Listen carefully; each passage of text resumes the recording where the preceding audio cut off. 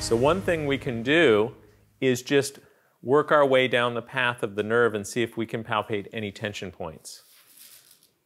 We can give people sliders. That's usually the fun thing that we do with people. But you can also find the greater trochanter, and on the back edge, we know that's piriformis.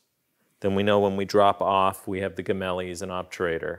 And then when we come back off of that, on the back part of the trochanter, we have quad fem.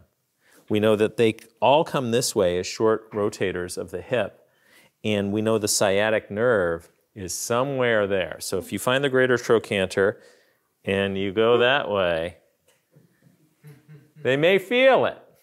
So when you're doing your quote-unquote piriformis release or different things, you can also just do some rolling of the nerve, because when those muscles contract, the nerve has to slide and roll. It doesn't just slide this way, it actually rolls mediolaterally. So you can do some mediolateral rolling of the nerve. Because otherwise you do a neurodynamic, it's like, oh, yeah, you're tight in your sciatic nerve, I'm going to give you flossing, a little laugh, oh, flossing like my teeth, yes, and you know, it turns into that, and that's all people really do for neurodynamics.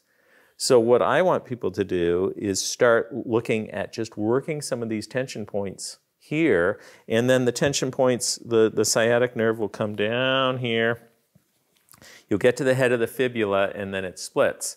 And you can actually find some really good tension points right along the soleus.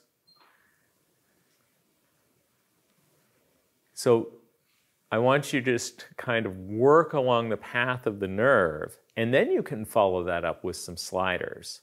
Because otherwise people are rolling their IT bands. And how you feel that, if you just find the greater trochanter and go lateral and support the leg and get into that same straight leg raised position, if he dorsiflexes, you'll feel that nerve and you'll feel it strum. And I'm not even doing a lot of pressure. So this is a way you can mobilize it as well. And then go ahead and lay on your back.